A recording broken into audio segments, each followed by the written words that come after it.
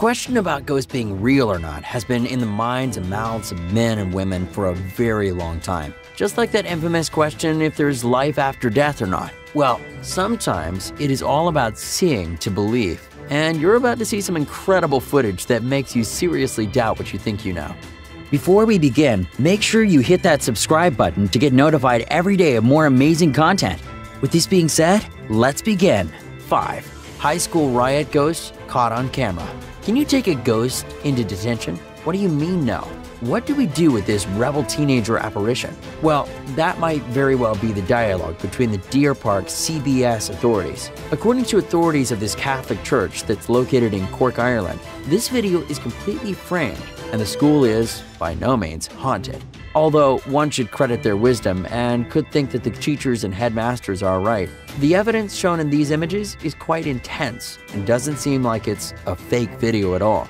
The tape was recorded with the night surveillance cameras in the school. They are scattered around to catch any felons or prank makers who might intend to steal or break their property. But what if someone could stay inside to tamper with everything around while being completely alone? Well, in this video, the ghost movements are very simple and not really vandalism. The moment in which the door closes at the end of the hall seems to be more of an intimidating measure than a teenager vandal angry movement.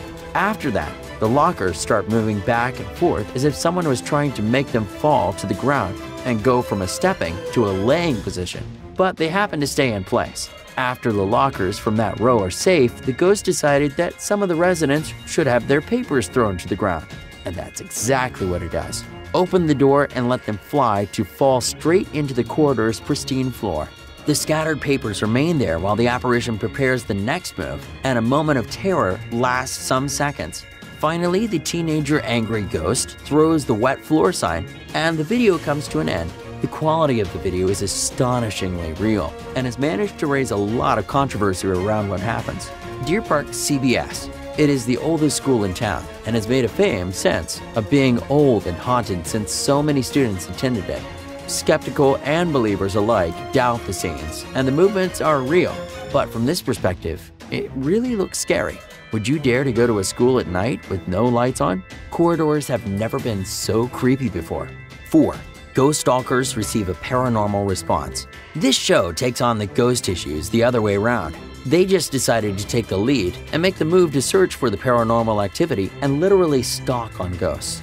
In the case of the video above, they were fortunate enough, or not, to have a real otherworldly creature respond to their callings and catch it on tape. Will this be enough evidence for those who still believe there are no ghosts watching us silently from the other side? This situation is given in the closed-down Holmesburg prison, a famous place for having cases of biological and medical testing being done on inmates without the needed legal authorization.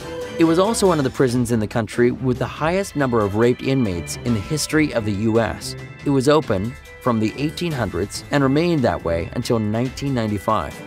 Both program hosts had near-death experiences and claimed that made them closer to the open portals around the world that lead to the other reality, the one where spirits inhabit. The incredible thing about the video is just how frightened Chad Lindberg is when he hears the inmate's voice as a response.